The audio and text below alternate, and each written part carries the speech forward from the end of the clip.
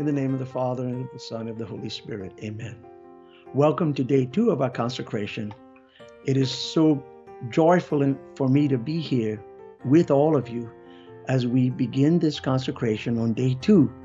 And I assure you, dear family, that it will bless you beyond your wildest dreams. You will be filled with hope and grace as we walk together for this consecration. Our theme for today is we commit ourselves to Jesus and Mary. This is a review of yesterday. We heard from the Gospel of Matthew, the Beatitudes. We heard from St. Louis Marie de Montfort about life in Mary and communication about the virtues and merits. Now we will hear a few lines of the song that I wrote for the Holy Spirit to come within us in this consecration to prepare us. In the upper room we gathered, afraid and alone. Gone was the Master, our world had come undone. He said he would send us someone from above. Come, Holy Spirit, come with your love. Could it all have been a dream? The promise he made, someone he would send us when he rose up from the grave. We have doubts and a faltering, strengthen our will. We trust you, Lord Jesus, we trust you still. Come, Holy Spirit, promise from above. Come, Holy Spirit, the fire of God's love.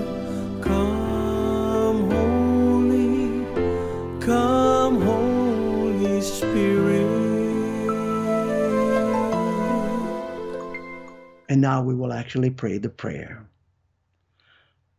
Come, O Holy Spirit, fill the hearts of your faithful and enkindle in them the fire of your love. Lord, send forth your Spirit, and you will renew the face of the earth. O God, who instructs the hearts of your faithful with the light of your Holy Spirit, make us responsive to his inspirations, so that we may be truly wise and ever rejoice in his consolations. Through Christ our Lord. Amen. And now our Veni Creator. Come, O Creator, Spirit blessed, and in our hearts take up thy rest. Come with thy grace and heavenly aid, to fill the hearts which thou hast made. Great Paraclete, to thee we cry, O highest gift of God most high, O fount of life, O fire of love, and sweet anointing from above. Thou in thy sevenfold gifts art known, the finger of God's hand we own, the promise of the Father thou, who dost the tongue with power endow. Kindle our senses from above, and make our hearts overflow with love, with patience firm and virtue high, the weakness of our flesh supply. Far from us drive the foe we dread, and grant us thy true peace instead. So shall we not, with thee for guide, turn from the path of life aside. Oh, may thy grace on us bestow, the Father and the Son to know, and thee through endless times confessed, of both the eternal Spirit blessed. All glory while the ages run, be to the Father and the Son who rose from death, the same to thee, O Holy Ghost, eternally. Amen. And now, family, we hear from the Gospel of Matthew, chapter 5, verse 48, and chapter 6, verses 1 to 15. Be perfect, therefore, as your heavenly Father is perfect. We are called to be perfect, but this path to perfection takes a lifetime of grace and a trust in Jesus and Mary. We are gradually perfected, dear friends, as we seek to do the will of God and his command to worship him. By living this consecration, we will be assured of fulfilling the command of God to become perfect. And now we hear about our giving of gifts, our talents, our treasures, and our time. Matthew tells us, beware of practicing your piety before others in order to be seen by them, for then you have no reward from your heavenly Father in heaven. It is in secret that God does his work on our immortal souls. Our hidden life with God will produce wonders of grace, but ever so slowly and gently. So whenever you give alms, do not sound a trumpet before you, as the hypocrites do in the synagogues and in the streets, so that they may be praised by others. Truly, I tell you, they have received their reward. But when you give alms, do not let your left hand know what your right hand is doing, so that your almsgiving may be done in secret. And your Father, who is in secret, will repay you. God our Father is so fond of a generous and unselfish heart. For where your treasure is, there is your heart also. It is a great measure of our spiritual life to see what we give away. For in giving away, we truly receive not so much of the goods of this world, but the graces of God, which are invaluable. Whenever you pray, do not be like the hypocrites when they love to stand and pray in the synagogues and the street corners, so that they may be seen by others. Truly, I tell you, they have received their reward. There is, of course, great grace in public prayer, and we have time for that in the rosary and the litanies and all of the wonderful corporate prayers that we pray in church. Such are the treasures of the prayers of Holy Mother Church. But some of the most effective and powerful prayers are those that are uttered in the silence of our hearts, in the room, in the secret recesses of our souls, with a profound sense and mission to love the Holy Trinity and Mary, and to see within them our gift of ourselves in holy prayer. It is not so much the words that we say, but the attitude of the heart. Actually, the less words you say are the better, because when you pray in the Spirit and you let God do the talking, then the Spirit of the living Jesus will touch you and embolden you and embrace you with the graces that come from a pure heart that is silent before the room of your hearts, silent in your gift to Jesus. But whenever you pray, go into your room and shut the door and pray to your Father who is in secret. Then your Father who sees in secret will reward you. In secret, this most powerful statement of St. Matthew, who actually was converted by Jesus from a life of sin and extortion with his fellow tax collectors. What a choice Jesus made in Matthew. If it would have been me, I probably wouldn't have chosen him, because nobody likes tax collectors. Oh, well, we don't like them if we don't pay our taxes, but if we pay our taxes, we need not fear them. But St. Matthew probably did a lot more than collect taxes, but that's a whole another program. We can talk about that. But what happened to Matthew? Jesus took him in his sinfulness and consecrated themselves to him as his first evangelist to go out into the world and to speak and to live the message of Jesus. It is us, dear family, who will go out into the world through this consecration and spread the good news. The good news of Jesus will be fully alive with the power of the Holy Spirit and Mary and the Trinity to go out and to spread the good news of the gospel, to counter the bad news of the world. What we have, dear friends, is priceless. What the world has is not so priceless. But when we allow Jesus and Mary in this consecration to anoint our words with the power of the Holy Spirit, to be the new evangelizers of the world, then great miracles will happen, both in your life and my life as well. And now we hear from Matthew about praying the Our Father. When you are praying, do not heap up empty phrases as the Gentiles do, for they think that they will be heard because of their many words. Do not be like them, for your Father knows what you need before you ask him. Pray in this way: Our Father, who art in heaven, hallowed be thy name, thy kingdom come, thy will be done on earth as it is in heaven. Give us this day our daily bread, and forgive us our trespasses, as we forgive those who trespass against us. And lead us not into temptation, but deliver us from evil. For if you forgive others their trespasses, your heavenly Father will also forgive you. For if you do not forgive others, neither will your Father forgive your trespasses. I will go into great detail later on in the consecration process about this Our Father prayer from Jesus. And I will have a song that I wrote for the Our Father. But for now, we heard the words of our Father. Pray these words this day several times, and let these words root itself in the recesses of your heart and soul.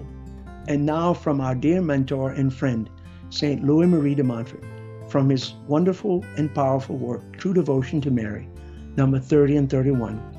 God the Father wishes to have children by Mary until the consummation of the world.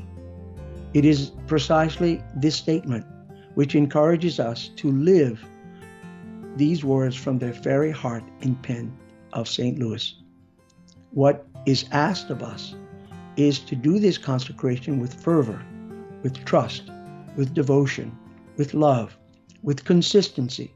All of these parameters of the consecration will surely and most definitely let this consecration begin this great movement of grace in your life.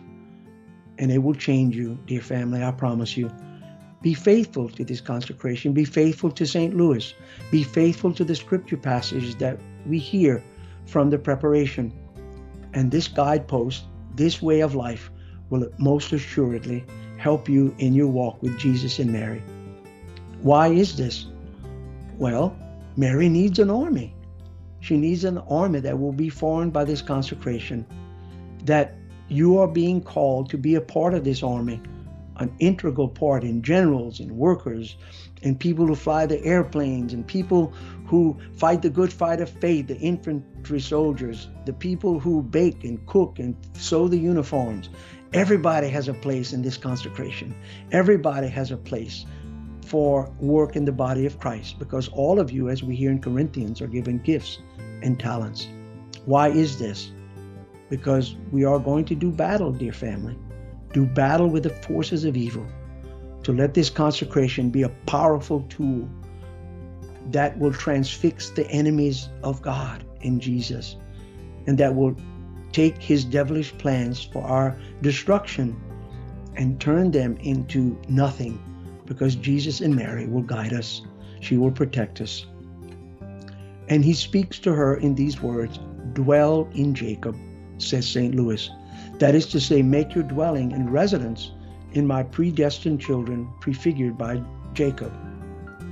We have been indeed predestined, and we have been purchased with the blood of a spotless and unblemished Lamb, who was sacrificed for our sins and the sins of the world. St. Louis loves to use the figures of Jacob and Esau in the book of Genesis to show the good and the bad, the good who respond to the call of God, and the bad who reject God's call to serve him. And not in the reprobate children of the devil, prefigured by Esau. In this section of the book, True Devotion to Mary, St. Louis goes into great detail of God's desire of salvation for us, using the story of Jacob and Esau to prove God's plan for our sanctification.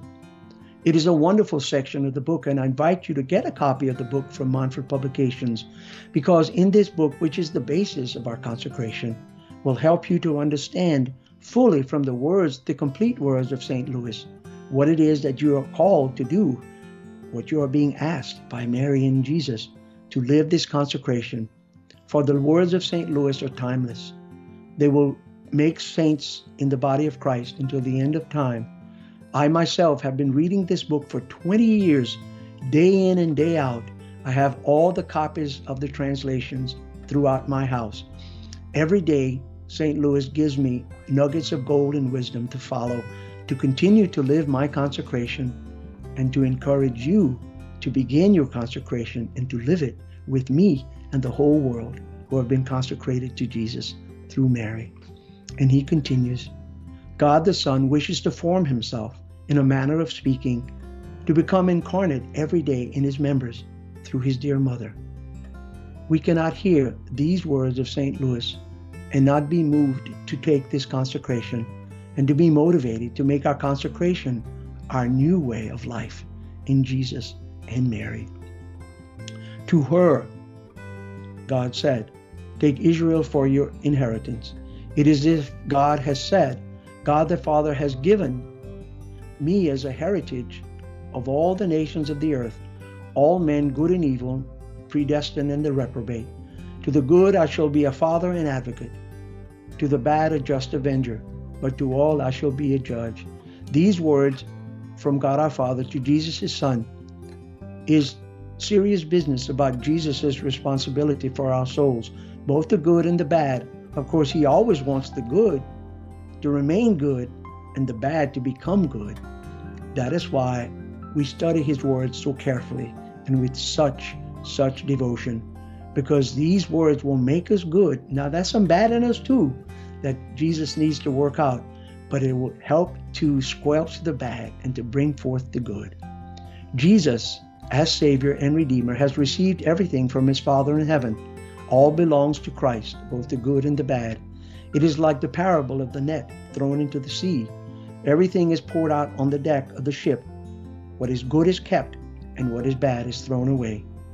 And now he addresses his dear mother. But you, my dear mother, will have for your heritage and possession only the predestinate represented by Israel. Jesus gives us to his mother to shape and form us and to make us like her son, because Mary is the mold of God, as we hear from St. Augustine. As their loving mother, you will give them birth, feed them, and rear them. When one follows Mary, she will never lead them astray or abandon them. It is her love and her formation in this consecration that will assure us of the participation that will lead us to heaven by allowing this consecration to bear fruit, tremendous fruit that will last. As their queen, St. Louis continues, she will lead, govern, and defend them. Mary, our dear mother and our queen, will treat her dear and faithful children as a royal helpmates and soldiers of her Son. When Mary leads you, you will never go astray. When you let her govern your lives, she will help you to follow the laws of the Church and Jesus. She will defend us, as says St. Louis. Mary will dispatch millions of angels rather than to say, one of the evil forces have arrayed to lead astray one of her chosen ones and to be overcome by the devil. What reassuring words when we live this consecration. Mary will protect us like an army arrayed in battle array to protect her dear children from the forces of darkness. Let us now say the Ave Maris Stella. Hail, O star of the ocean, God's own mother blessed, ever sinless virgin, gate of heavenly rest. Taking that sweet Ave, which from Gabriel came, peace confirm within us, changing Eva's name. Break the sinner's fetters, make our blindness day, chase all evils from us, for all blessings pray. Show thyself a mother, may the word divine, born for us thine infant, hear our prayers through thine. Virgin all excelling, mildest of the mild, free from guilt preserve us, meek and undefiled. Keep our life all spotless, make our way secure, till we find in Jesus joy forevermore. Praise to God the Father, honor to the Son, in the Holy Spirit be the glory one. Amen. And now we hear a dear Miss Cindy saying for us the prayers of the Magnificat. My soul proclaims the greatness of the Lord. My spirit rejoices in God my Savior, for he has looked with favor on his lowly servant. From this day all generations will call me blessed. The Almighty has done great things for me, and holy is his name. He has mercy on those who fear him in every generation. He has shown the strength of his arm.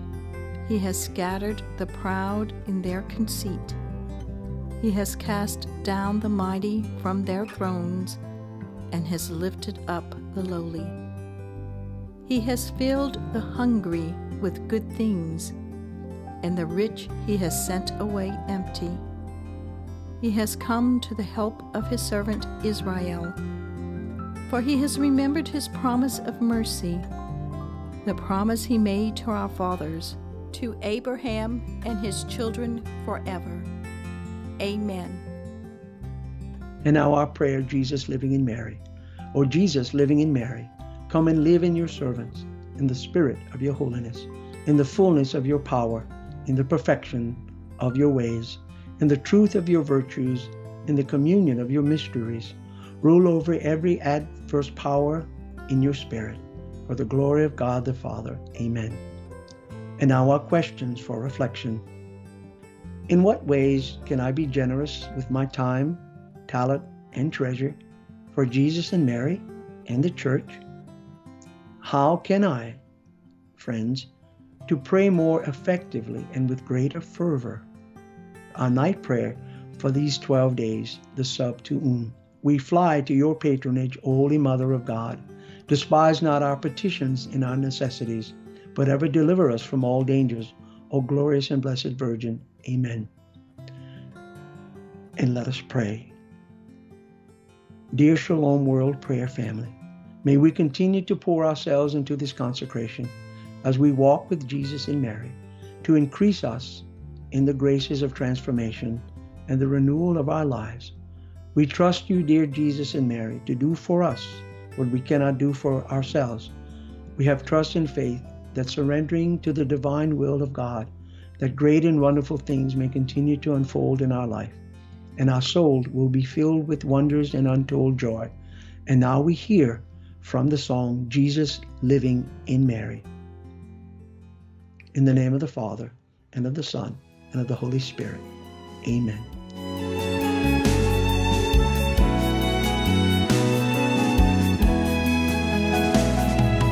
Jesus living in Mary, come live in me.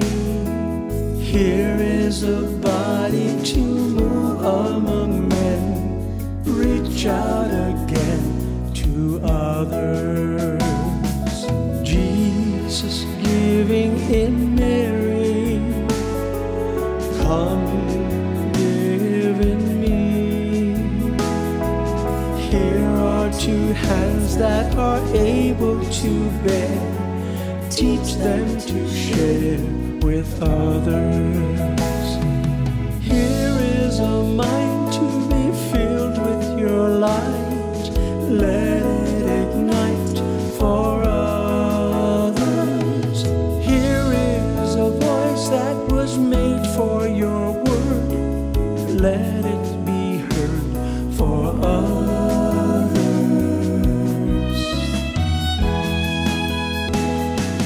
Here is a mind to be filled with your light, let it ignite for others. Here is a voice that was made for your word, let it be heard for others. Jesus loving in Mary, come love in me. Here is a heart that is beating for you, pour your love out for others.